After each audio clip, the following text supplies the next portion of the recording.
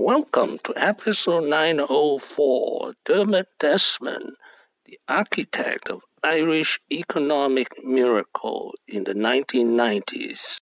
This is an outline of episode 904. This is picture of Dermot Desmond and his wife, Pat.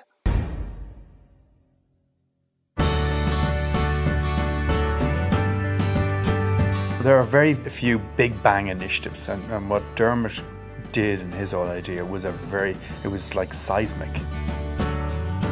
Dermot has an amazing ability to convince other people that the most contrarian ideas will work. I mean, the 80s were a grim period in Ireland. We had the highest unemployment at 18%, with the highest debt at 122% of GNP. Then came the economic miracle of Ireland in the 1990s, also known as the Celtic Tiger. Thank you so much for this honour. But as we all know, there are three stages of new ideas. First one is it can't be done. Second, it probably can be done, but it's not worth doing. And thirdly, I knew it was a good idea all along. He was born in Macroom, near Cork, Ireland, in 1950. At age 18, he dropped out of high school, Good Counsel College, and began work for Citibank. Second job was at the Bank of Ireland. Third job was as a consultant to the World Bank for PricewaterhouseCoopers in Afghanistan. It was a dangerous mission. In 1981, he founded NCB Stockbrokers. NCB stands for National City Brokers, which became Ireland's largest independent brokerage. He sold it for $39 million in 1994. With the proceeds, Desmond started his own private equity firm, International Investment and Underwriting. In 2008, the financial and real estate bubble in Ireland bursted, resulting in a debt spiral. It's on the record that you said in 2006 you told your staff at the Christmas party, don't buy property. But how soon before that did you see it? Did you see the crash coming? Well, I spent a lot of my time travelling around the world.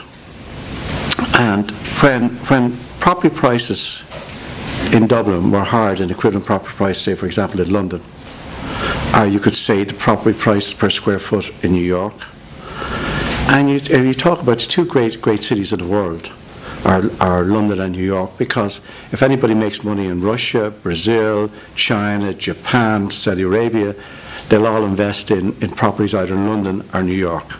That's where they're the catchment areas for the kind of global populace. And now you had Dublin, which is a great city, probably no better city, but it's still a provincial city in the scheme of things. You know, it's a Manchester. And nobody said no to poor regulators. We didn't have the vision is that everything can correct itself, that generally things that move too fast you should sell. And you know, if you want to talk about the financial crisis in Ireland, I think there's two elements to it. One is that how we manage our own financial affairs, and then the global crisis. And how we manage our own financial affairs, I think it was, first of all, poor regulation from the regulator, poor supervision or planning by the Department of Finance, and poor management with some of the banks, because we saw this property bubble getting higher and higher, and being fueled by credit being provided by the banks. And really nobody, some people said put warnings out there, but nobody said stop. In 2020, the 70-year-old Dermot Desmond is worth $2.1 billion. His nickname is the Kaiser, well, from his beard and from his look. He's the majority owner of the famous soccer team, the Glasgow Celtic. Hi, Terry. I am with JP McManus and Dermot Desmond, two great friends of the AT&T. You played in the AT&T number of years from Ireland, so I'm going to ask you, for all of our fans that go over to Ireland, what is your money? And Dermot, walking up, you said... Well, I think JP covered them all there, really. There's another 200 odd courses in Ireland to go play, but I think for both of us, I think Waterford is a very special place. Thank you for watching. Please subscribe and leave your questions and comments below. My next video will be Dermot Desmond, 10 lessons. Wishing everyone peace and prosperity.